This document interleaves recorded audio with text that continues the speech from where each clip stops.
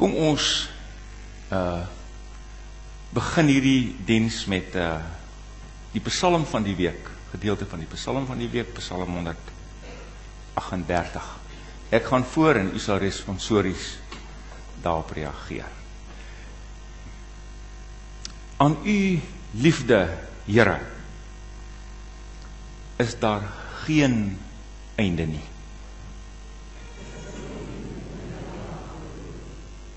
Aan u liefde, Here, is daar geen einde nie.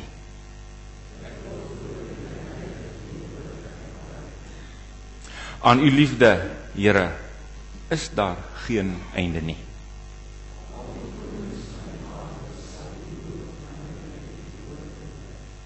Aan u liefde, Here, is daar geen einde nie. U het u naam en u woord bo alles gestel.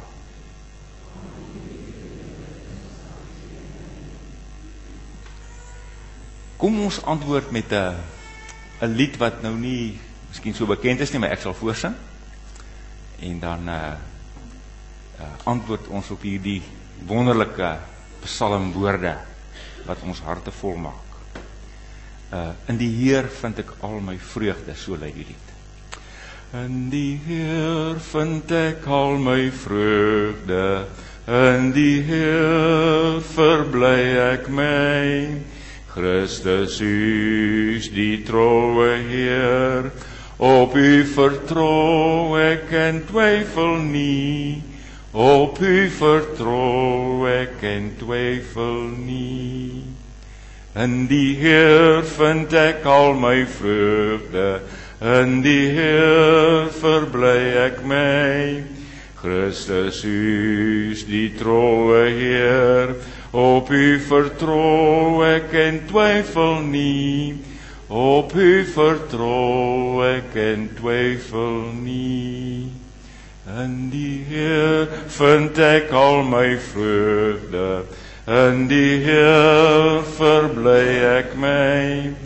Christus is die troue Heer, op u vertrou ek en twyfel nie, op u vertrou ek en twyfel nie. Kinders van die Here, dit is hierdie Here wat ons nou almal groet en vir ons sê persoonlik,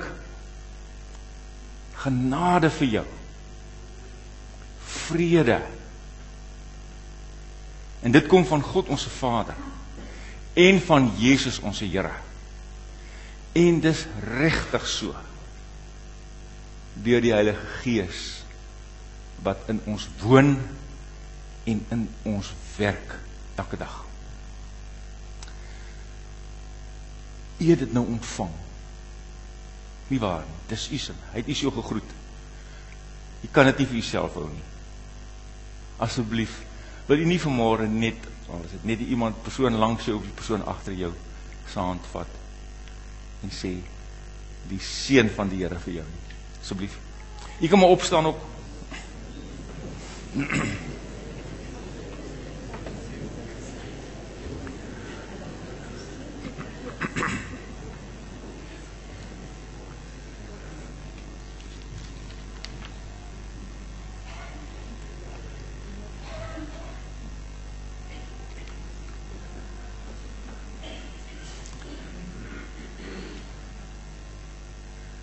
Ja, ek kan nou nie almal met die hand gaan druk nie, ek sou dit graag wou gedoen het, dan gaan dit te lank neem.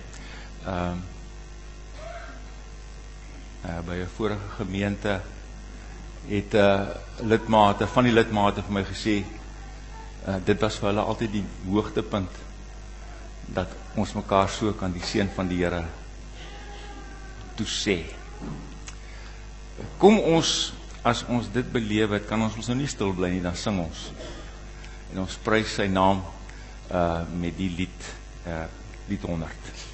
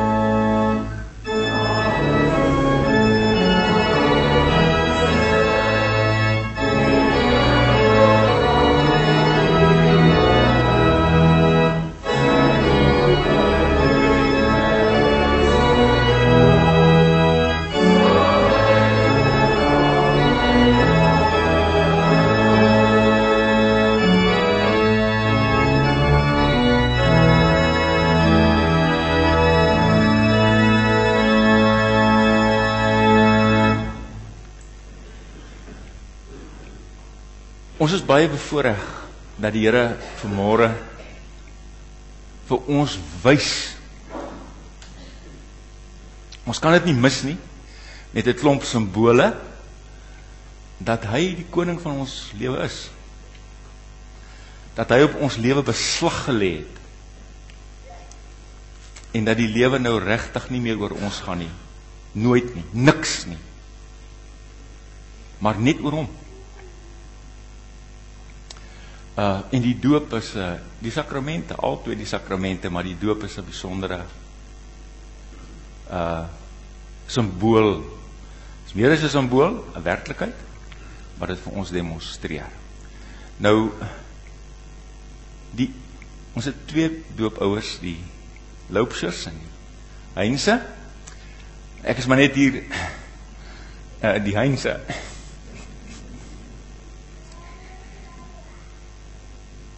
Weet jy, 'n baie ou tradisie in die kerk. Ek het baie tradisies geleer toe ek ver weg was daar in Zambië, want toe was ons nie so bevoorreg daar om maar net een gemeente te wees van net blanke, wit Afrikaners, en ons is 'n mengelmoes van alle soorte. En ek het baie tradisies daar help leer. Die doop is werklik simboolryk, het ek geleer, ook maar geleer. Die eerste simbool wat uit die ander tradisies kom om ons te sê hoe God beslag gelê het op ons lewe, is 'n olie simbool. Olie van toentertyd het 2 betekenisse gehad vir die kerk. En die eerste teken, of die eerste simboliek van olie, is dat dit jou glad maak. As jy met olie gesmeer word, dan is jy glad. Die stoeiers het dit gebruik. Sodat die stoeier met wie jy stoei nie sommer 'n grip op jou kry nie. Jy gly uit. En toe die kerk sê, wat 'n wonderlike simbool, die olie simbool, dat die bose tog nie op ons 'n grip kry nie. Maar dat ons uitglip, want God beseël ons, anoint us with oil. Die ander betekenis van olie, al die vrouens sal dit weet. As mens lekker vleis wil eet, wat sag is, ja, sien ek sommer hoe jy weet. Dit maak die vleis sag, nee. As jy daarin laat lê. Right, so oor die nag. So, daar het die kerk nog hierdie ander simbool gegryp, of die ander betekenis van die olie, dat as ons beseël word, geseël word met die olie, dan maak dit ons harte sag vir God. So, die doop wil dit vir ons sê. En ek gaan nou net hierso vir julle en vir hierdie ou klein ding net so 'n bietjie olie, sodat julle kan weet. En vir ons eie klein ding, oupa se kant, net 'n bietjie olie.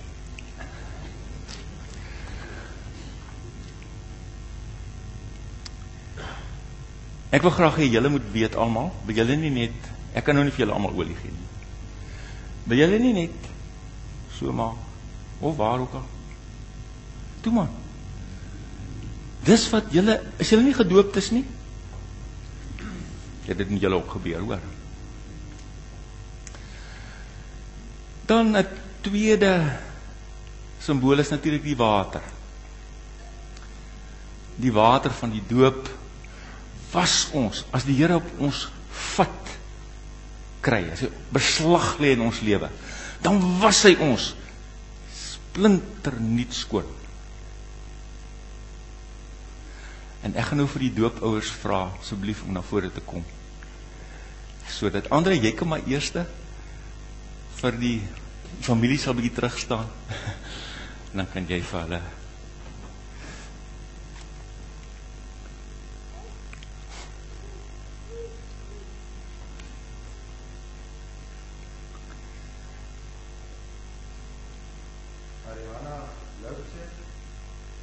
doop jou in die naam van die Vader en van die Seun en van die Heilige Gees. Amen. Dankie, kom maar sit. Julle.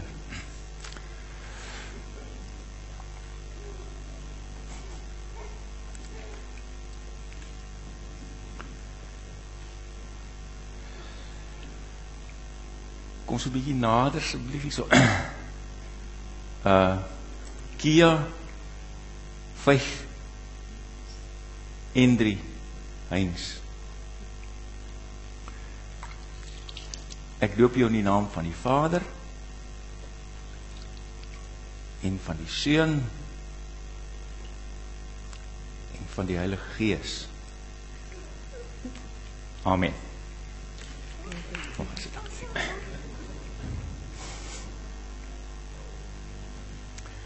Kom ons antwoord nou met 'n dooplied. Ons het dit daar. My enigste troos. Hoorie, dis ons enigste troos. Kom ons sing daarvan.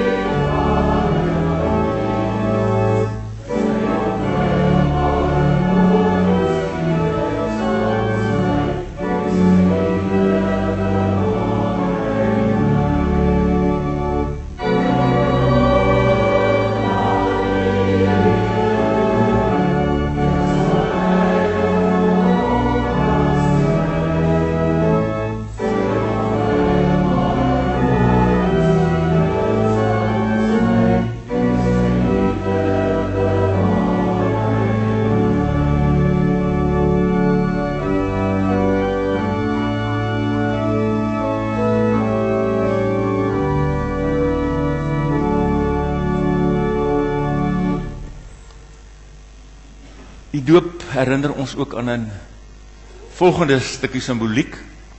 Dis waarvoor die Christuskers hier is, dat hy wat in ons lewe kom en beslag lê op ons lewe, is vir ons nou die lig van ons lewe. Dis in ons aangesteek, verseker, deur die doop. God wat bevestig dat sy lig nou in ons is. En daarom kan hy sê, laat julle lig so skyn in die wêreld. Hoekom? Want sy lig het in ons gekom. So, ek gaan nou vir die doopouers vra, om met hulle pragtige kinders te kom, en dan die doopkers te kom aansteek. Kan ek net sê, ja, die kers het nie name op nie, so enige kan maar dit vat. Daar's 'n ander ryke simboliek wat hiermee saamgaan, en dit is dat daai doopkers sal julle herinner aan die 7de Junie, en ek vra vir julle mooi, dat julle elke jaar die 7de Junie die kers sal aansteek. En dan gaan daai kleintjies van kleins af vra, wat maak? Hoekom? dan sê julle, jy behoort aan die Here. En niks kan dit verander nie. Dankie, julle kan maar kom met die doopkers, kom aansteek.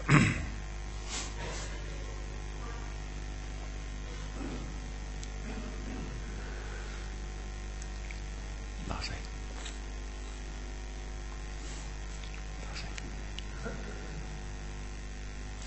Ek maar sommer die kers hier los, hoor.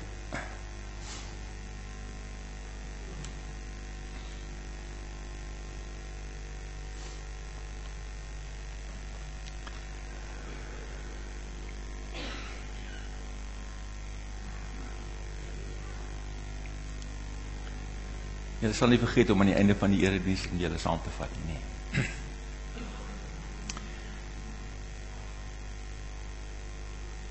Dat is nog 'n stukkie simboliek. Julle het mooi gekyk dat die kinders het doopklere aan, dooprokke het ons van gepraat. Pragtige gebreide een. Daar het ouma een gemaak vir Kia. Dankie dat jy my help herinner. En weet julle, die doopkleed is nie maar sommer net nie. Wie van julle het dalk nog in julle lewe julle doopklere? Of die doopkleed? Hoor, kyk, hulle het. Wat beteken dit vir julle? Ons het dit nooit vir julle geleer nie. En dis die dominee se skuld. Hoor die ander. Hy hoor niks. Die doopkleed was van oudsher af. Daar was dit wit. Om vir ons te sê, wat het die water gedoen? Het ons skitterwit skoon gewas vir God. Maar nie net vir hierdie wêreld nie, maar vir ewig. Het ons die kleed van geregtigheid. Ken julle die lied? Die met helder witte klere. Ken julle dit? Ons sing dit, is in ons gesangboek. Waar kom hulle vandaan? Hulle behoort aan die Here van ewigheid af. En die doop bevestig met daardie wit klere. Moet dit nooit laat verlore gaan nie. Julle hoor julle loopses nie. En as julle dit vir haar wys, dan sê julle, jy is skoon gewas, jy is rein. En nou kan ons vir Kia 5 baashare. Dankie, ouma. Jy kan maar kom help. Dankie.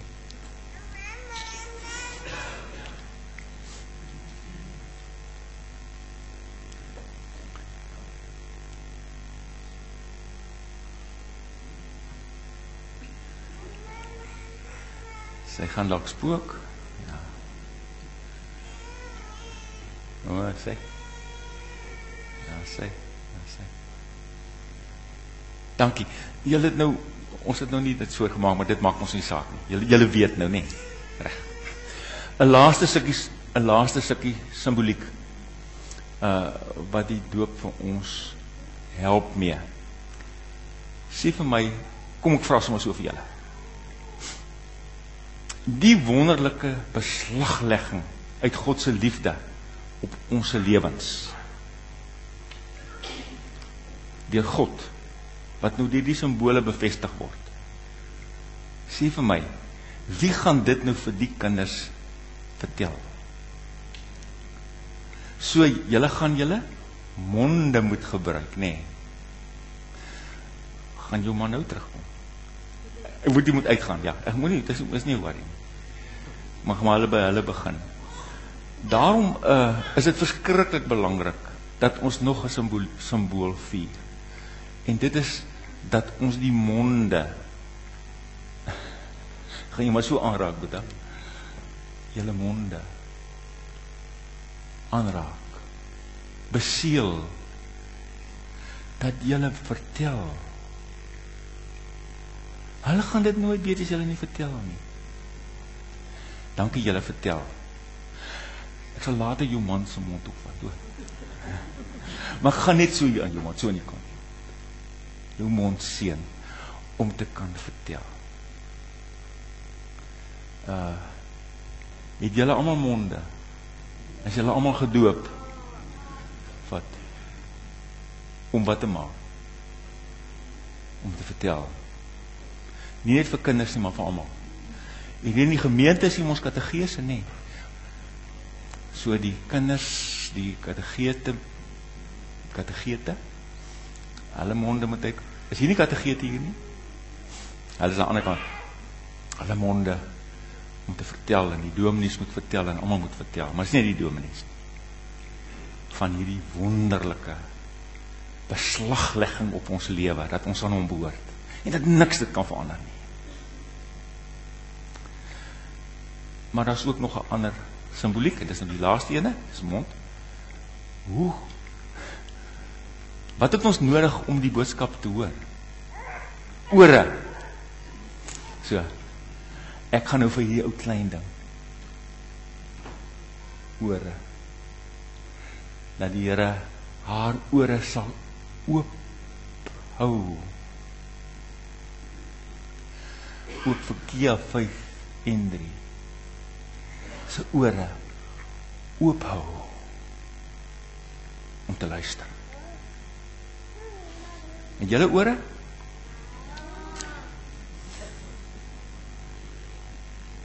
Ek moet ook ore hê om te kan hoor. Die wonderlike boodskap van ons God in Christus Jesus. Baie dankie dat ons dit met mekaar kon deel, en dat u saam met my die simboliek kon deurwerk. Ek gaan nou vir Bart vra. Bart, kom hier, om asseblief vir ons, dis nog 'n ander stuk simboliek, help luister na die Here se woord. Nou, om dit te doen, het ons woorde nodig, die Bybelwoorde, en simbolies praat dit met ons, sodat ons sy stem kan hoor. Baie dankie, Bart. Voordat Bart, en weet julle hoekom klim, Bart het eintlik gevra om bo op te klim. Ek jok. Ek het vir hom mooi gevra. Weet jy hoekom begin hy daar lees? Of lees hy daar? Want ons is mos onder die woord. Is dit nie? En ek is so bly, ek kan vandag ook so saam met die ander onder die woord wees, dat die woord ons lewe kan stuur. En Bart gaan dit vir ons lees. Voordat hy lees, en ons luister, vra ons, dat die Here ons harte sal oopmaak. Kom.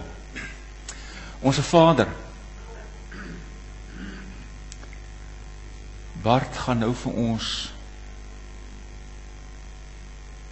die woorde wat vir ons neergeskrywe is, onder meer in Markus 3 vanaf vers 20 lees. Dit is maklik.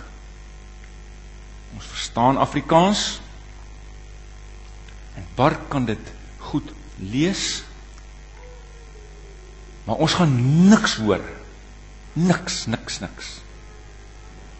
As u nie deur u Gees die woorde binne in ons hart invat nie. So ons vra mooi, en ons vra dit ook weer saam met die kerk deur al die eeue. Kom, Skeppergees, en vermurwe ons. Ons het vanmôre al gehoor, hoe maak jy ons harte sag? Maak dit nog 'n keer sag, dat ons u woorde as u stem sal hoor. Ons is heeltemal in u hande, in Jesus se naam. Amen.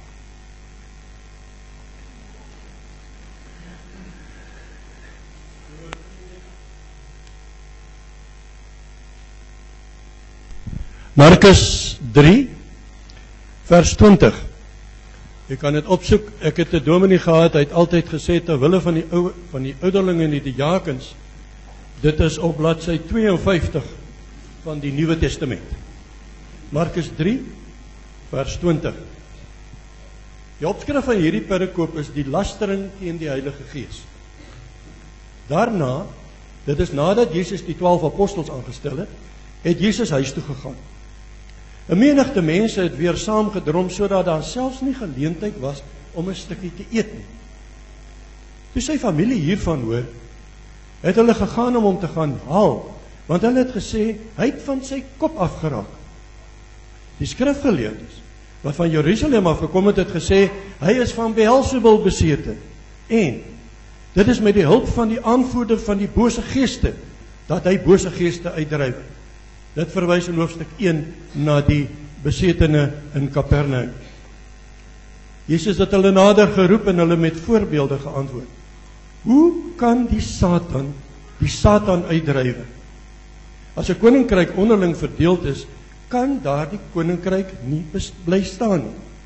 En as 'n huisgesin onderling verdeeld is, sal daardie huisgesin nie kan bly staan nie. As die Satan teen homself in opstand kom en verdeeld is, kan hy ook nie bly staan nie, maar dit is sy einde. Bovendien, kan niemand in 'n sterk man se huis ingaan en sy goed vat as hy nie vooraf die sterk man vasbind nie. Eers dan kan hy sy huis kan beroof. Dit verseker ek julle. Alles sal die mense vergewe kan word, al die sondige lastertaal wat hulle praat. Wie egter teen die Heilige Gees laster, word tot in ewigheid nie vergewe nie, maar bly ewig skuldig aan die sonde. Dit het hy gesê omdat hulle gesê het hy is van 'n onreine gees besete. Dan die moeder en die broers van Jesus, 'n baie belangrike gedeelte. Sy moeder en sy broers het toe gekom. Hulle het buite bly staan en 'n boodskap na hom toe gestuur en hom laat roep. 'n Menigte mense het rondom hom gesit. Hulle sê toe vir hom, kyk, die moeder en die broers en die susters daar buite soek u. Maar hy sê vir hulle, wie is my moeder en my broers?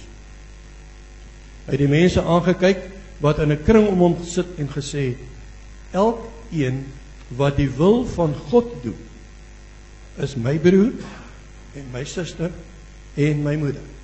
Elkeen wat die wil van God doen, is my broer en my suster en my moeder. Hier eindig ons skriflesing. Mag die Here dit aan elkeen van ons harte seën. Dankie Bart. Daar so geskribbel daarbo, wil jy nie net vir my gee sê. Baie dankie Bart.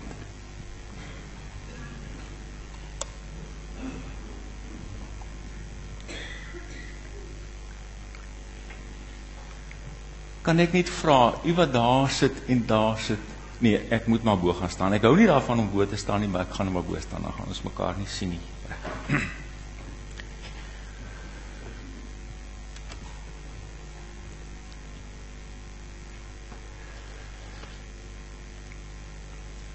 Kinders van die Here, baie dankie Bart. Kinders van die Here, as ons nou moet napraat 'n bietjie wat die Here vir ons in sy woord gesê het, want dis al wat ons dominees kan doen, so 'n bietjie napraat, dan wil ek graag hê in die eerste plek moet u weet, ek neem aan u het ook 1 Samuel 8 gelees, want u weet ons volg, julle volg ook hier 'n bepaalde rooster wat ons lees in 1 Samuel 8. Ek gaan dit nou nie lees nie, ek gaan te veel tyd in beslag neem, is die verhaal waarin die Here se mense na Samuel toe gekom het en gesê, Samuel, ons wil nie meer vir God as koning hê nie. Ons wil nou 'n eie koning hê, soos al die ander nasies. Toe sê Samuel vir julle moet asseblief dit doen. Jy moet asseblief daai gedeelte weer gaan lees, dan sal jy sien dis geskrywe vir 2015 oor die mense wat oor ons regeer. Hy het hulle gewaarsku. Toe sê hulle nie hulle wil. En toe sê die Here vir Samuel, gee dit vir hulle, dat hulle sukkel. En ons sukkel tot vandag toe. Ernstig. Want ons ander konings het.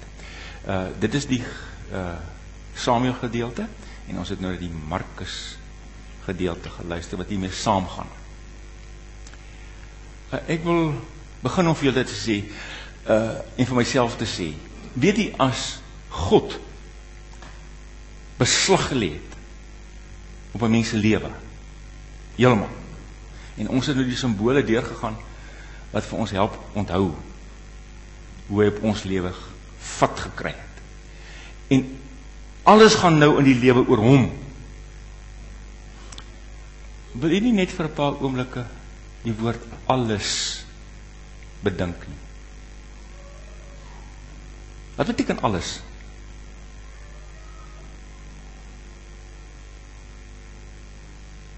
Weet jy wat beteken alles? Beteken alles is onder sy beheer. Want ons is ons nou ingelyf in sy huishouding. Ons is nou deel van die familie. Vader, party word vir my kwaad as ek sê moedergees. Uit wie is u gebore? Uit 'n man of uit 'n vrou?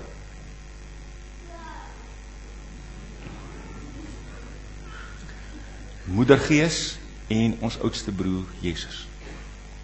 Die familie. Ons is nou deel daarvan. Ons bly nou in God se kwartiere. Regtig. Ek wil net vir u sê, as ons dit glo, dis radikaal.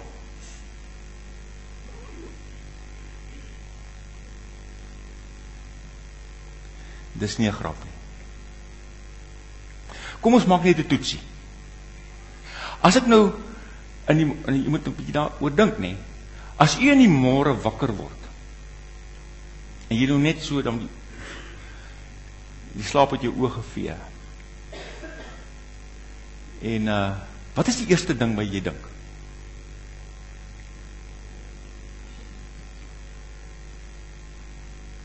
Dink bietjie? Dis daarom ek hou daarvan om onder te wees, maar dan gaan julle my nie sien nie. Sê net vir my, van julle net my sê, wat is die eerste ding hier?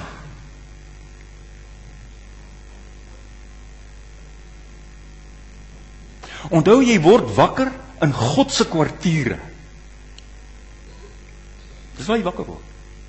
Want jy is mos nou totaal opgeneem, ingelyf in hom.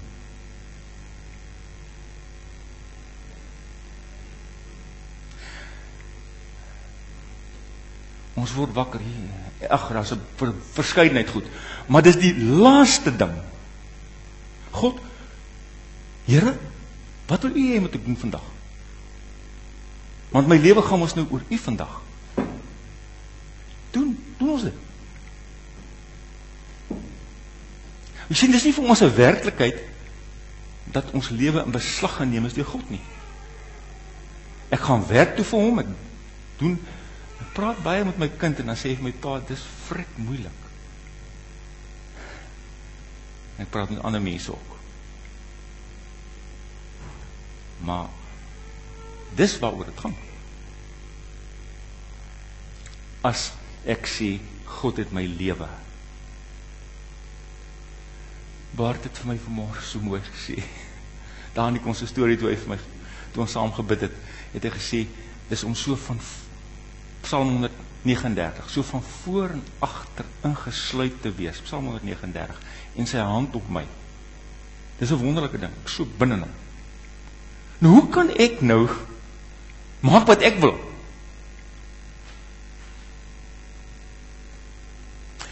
Nou die geskiedenis vertel vir ons die koningsboeke, die 4 koningsboeke. 1 Samuel 8 is nou die een wat daarmee begin. Vertel vir ons, en ek wil jy moet mooi luister. God se mense, ek praat nie van die buitestanders nie. Soek nie hierdie ding nie. Dat ons so onder God se beheer is nie. Ons soek dit nie. En as ons sê ons soek dit, dan lieg ons. Want ons leef dit nie. Dan sal u anders wakker word en ek sal ook anders wakker word. Dis praat daaroor, ja. Ons is vroom daaroor. Maar dit gebeur nie. Daarom, toe die Here se mense nog net so 'n bietjie settle daar in Kanaan. In 1 Samuel 8, toe sê hulle, soek dit nie. Ons soek 'n eie koning. Want die wêreld waarin ons woon, sê vir ons, dis beter. Dan kan ons eie leefstyl hê. Nie hierdie God gefokuste leefstyl. Nou, dis presies dieselfde wat in Markus 3 gebeur. Markus 3, die voorafgaande gedeeltes, gaan dit oor hierdie God in Christus Jesus, wat kom beslag lê op mense se lewens, en hulle lewens totaal verander. Hy dryf die bose geeste uit, hy maak mense nuut, hy herskep hulle nuut, om te sê, ek is nou in beheer van julle lewe. En nou het julle seker die skokkende ding gehoor, toe Bart vir ons gelees het. Wie sê toe hy's mal? Wie sê hy's besig met 'n joke?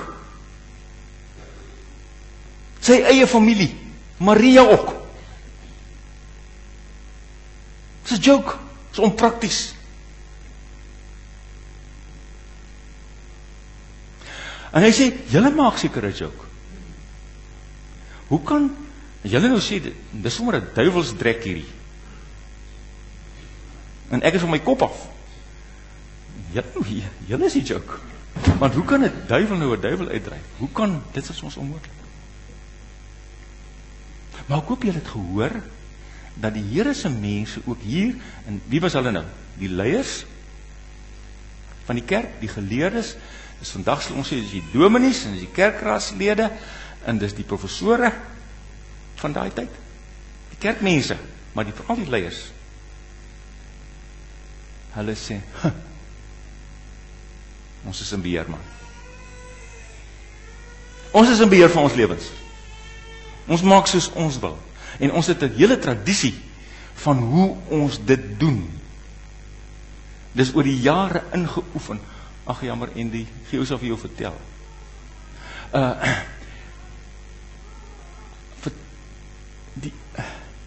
Dis deur die jare ingeoefen dat ons kan maak soos ons wil. Ons glo in God, ja. Maar hierdie ding dat elke stukkie van my lewe is net vir God, is 'n joke. Dis heeltemal onprakties. In 2015 is dit nie anders nie. Sê vir my, is ek verkeerd as ek vanmôre vir julle sê, ons aanbid die drie enige God, maar het ander name? Engels sê dit baie mooier as die Afrikaans, want dan is 'n bietjie woordspeling in. My feelings don't hurt my feelings. My needs, my wants.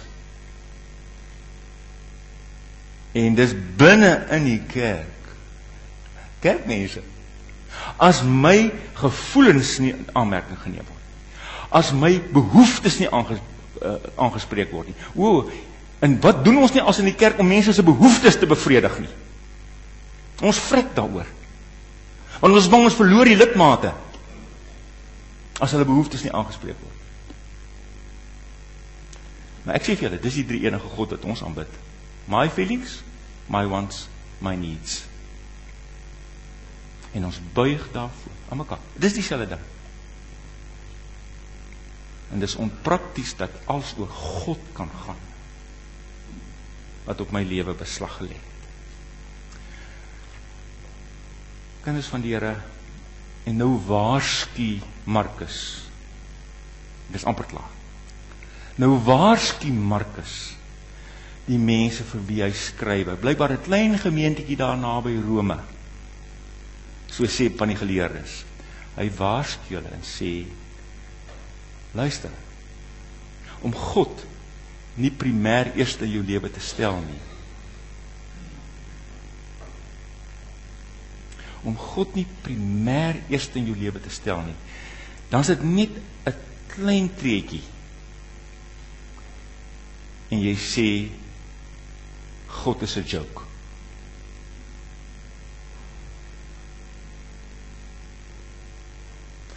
En dan sê hy vir hulle, en as jy sê God is 'n joke, jy is onprakties, dan laster jy teen God. En dan is dit verby met jou. Want daardie gesindheid kan nooit vergewe word. Dis 'n baie klein treetjie van ek glo in God, maar ek maak net wat ek wil. En ek doen naderhand net wat ek wil.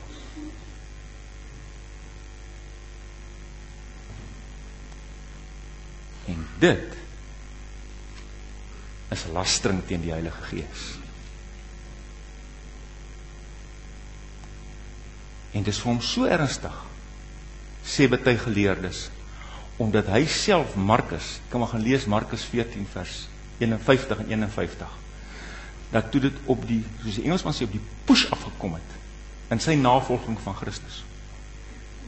En hy sien, maar nou raak het benoud, want om net vir Christus te volg, net vir God te volg, net sy wil te doen, is nie 'n grap nie. Dit vra baie maal van jou, dat jou lewe in die gevaar kom. En toe dit met hom gebeur, toe hol hy weg, hy hol kaal weg, hy het op uit sy klere uitgehardloop, sê baie mense, dis hy. Hy weet dis waarvan hy praat, van hoe maklik dit is. Daarom waarsku hy. En daarom waarsku hy ook sy familie. En hy sê vir Maria, en vir sy broers, julle moet nie dink, julle is sommer vanselfsprekend deel van my nie. Julle wat nou dink, ek is nie lekker in my kop nie, ek sê vir julle, julle moet ook mooi dink. Dis net die wat die wil van God doen. Wat beteken dit? Wat met my hele lewe net vir God lewe. Wat my broers en my susters en my familie is. Die verhale is ons verhale. Ek hoop u kon op een of ander manier luister en hoor, maar ek is deel hiervan. Ek gaan nie vir u preek daaroor nie, want dan is ek 'n moralis.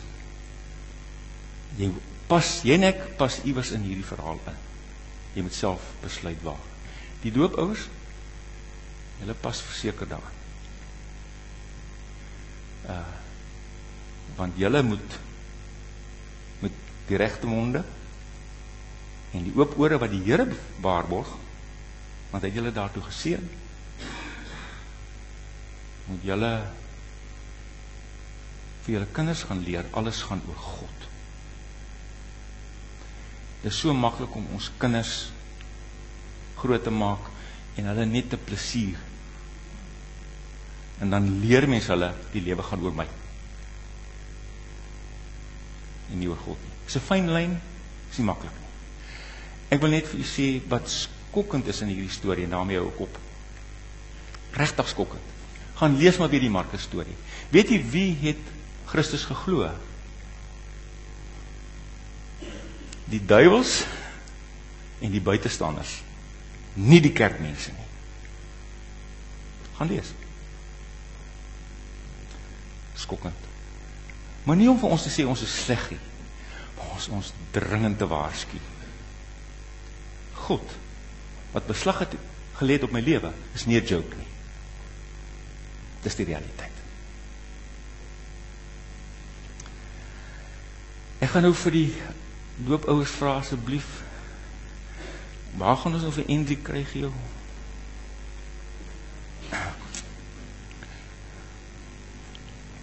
Net kom sy, asseblief.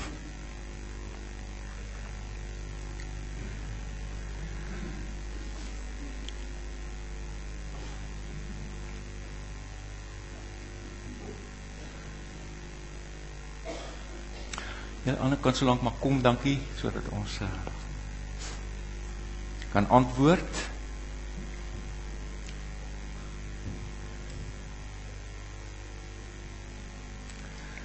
Dankie dat saamkom. Dankie maar. Hulle is nou op pad hoor. Sorry dat die Heyns nou die ding versteur is.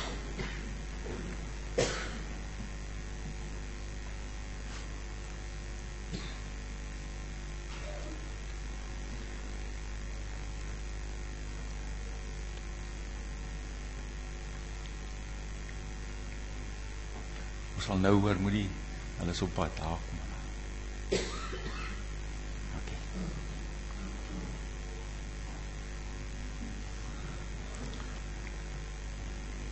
Toe ons eie kinders gedoop het, hulle ook die kerk se dak afgeskreeu, dus so, is nie snaaks nie. Reg, jammer Andy. Ek wil graag, dankie dat julle so vir die gemeente, kyk as julle dit ook doen.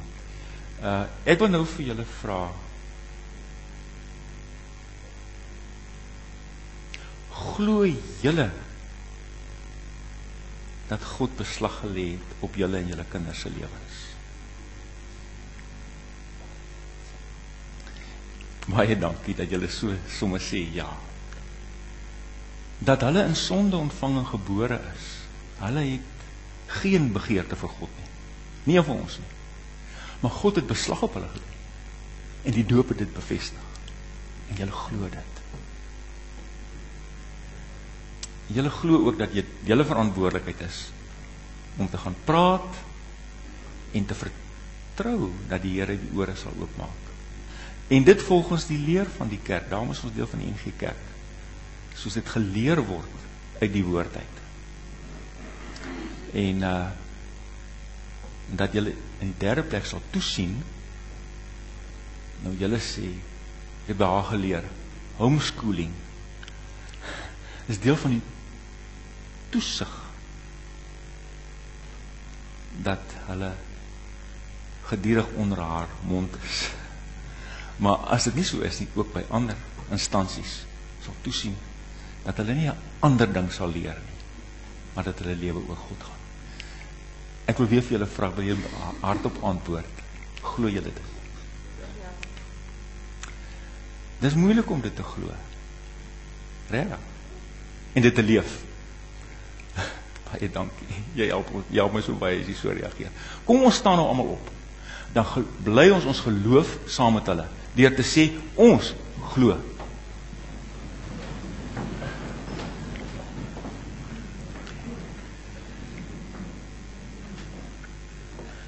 Ek glo in God die Vader, die Almagtige, die Skepper van die hemel en die aarde, en in Jesus Christus sy eniggebore Seun, ons Here, wat ontvang is van die Heilige Gees, gebore is uit die maagd Maria, wat gelei het onder Pontius Pilatus, gekruisig is, gesterf het en begrawe is, en ter helle neergedaal het, wat op die derde dag weer opgestaan het uit die dode, opgevaar het na die hemel, en sit aan die regterhand van God, die Almagtige Vader, van waar hy sal kom om te oordeel, die wat nog lewe, en die wat reeds gesterf het. Ek glo in die Heilige Gees. Ek glo aan 'n heilige, algemene Christelike kerk, die gemeenskap van die heiliges, die vergewing van sondes, die opstanding van die vlees en 'n ewige lewe. Amen. Dankie. Weet julle hoe dit nou geklink in julle kinders se ore? Dis maar al wat hulle moet hoor. Baie dankie. Dankie julle. Seën.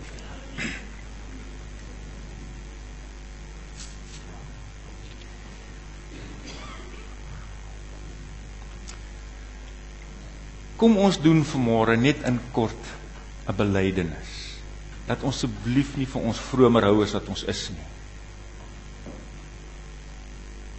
Ons sê, ons glo, ons het dit nou hardop gesê, saam met die kerk van die eeue. Ek het ook saam gesê. Kom ons vra in stilte, Here, ons glo, maar kom asseblief ons ongeloof te help. Kom ons bely dit op ons eie manier in stilte, asseblief.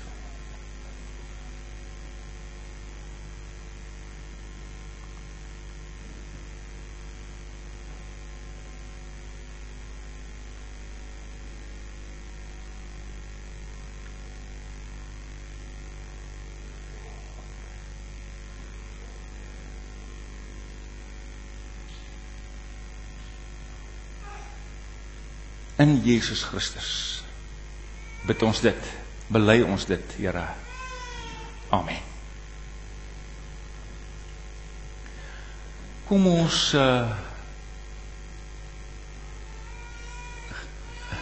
gee vir mekaar geleentheid om saam te bid. Voorbereiding te doen. Net soos ons is. Kom ons bid saam. U kan maar so bly sit as ons saam bid. Hemelse Vader, dankie, daar kan by ons min twyfel wees vanmôre. U het dit met die doop vir ons so vasgemaak, dat u claim afgesteek het op ons.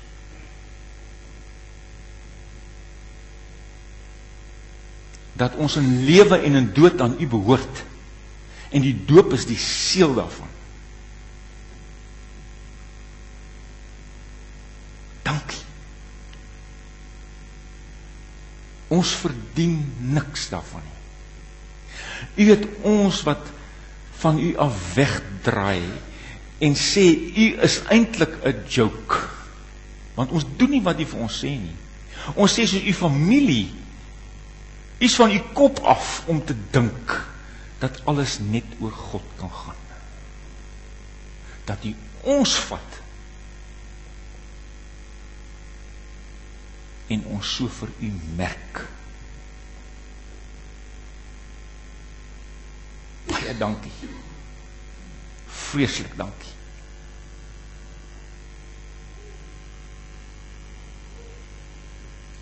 Nou vra ons net weer, asseblief, grootseblief,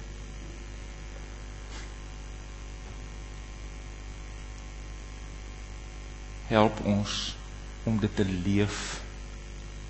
Help ons asseblief om môreoggend wakker te word. Of wanneer ons ook van 'n skof wakker word. En dan te vra, Here, dis vandag u dag, hoe kan ek dit vir u lewe? Ek wil van u orders kry. Hoe om my werk te gaan doen, hoe om 'n ma te wees, hoe om 'n pa te wees, hoe om 'n familielid te wees, hoe om te speel, hoe om skool te gaan, om skool te hou, alles. Asseblief, Here. Help ons. U het beslag gelê op die hele wêreld. En hierdie dag dink ons daaraan dat u ook beslag gelê het op elke plant, elke stukkie grond. U sê in Psalm 104, u het die lewe deur u gees in al die dinge geblaas. En as u vir een oomblik u asem terughou, dan val ons in pyn. Elke blaartjie, elke blom, elke stukkie van hierdie wêreld, die sterre, die planete. U het vir ons gesê, ons moet oppas. Maar dis u sin. Dis nie ons sinne nie. Help ons asseblief om mekaar op te pas. Want as ons alles vir u doen, sal ons nooit by ons naaste verbykom nie. En ons sal nooit verbykom daarom om alles vir u te doen nie. Asseblief, Here, wees ons genadig. En dan, Here, is daar baie vanmôre. Ons is hier, as baie dinge in ons harte, vreeslik baie dinge. U hoor dit. En ons wil nou in stilte dit net vir u sê. Ons pyne, ons hartseer, ons bly dinge, Here, ons gaan dit nou vir u sê. Hoor ons gebed asseblief.